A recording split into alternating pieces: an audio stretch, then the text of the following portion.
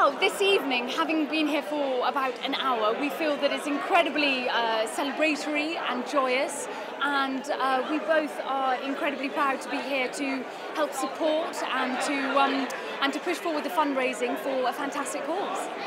Do you have any? We both do. So a great friend of ours does have the condition, and so being here and supporting them is important for us. I can't wait. It feels marvellous to be able to kind of like dive back into that world, and it looks just as rich and beautifully kind of filmed, and the quality clearly is very high because that's how HBO rolls. But yeah, no, I'm very excited. What have you been saying? It's weird because actually we have different kind of approaches to this. So me having left many years before the actual final season, I'm kind of filled with excitement about seeing it back on our screens. But that's just because I've kind of said goodbye to it a very long time ago, where it's kind of like more recent for you. Yeah. Obviously. Yeah. Can't wait to watch it.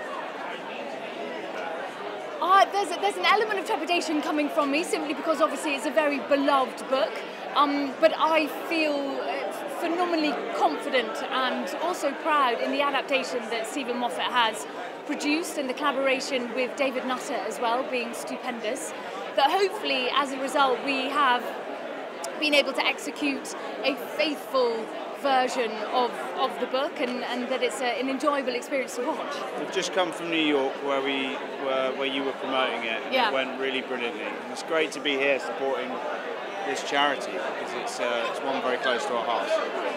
It was quite daunting. It was quite weird, but I also played younger as well. I was like a 16-year-old version of myself, so that was really enjoyable.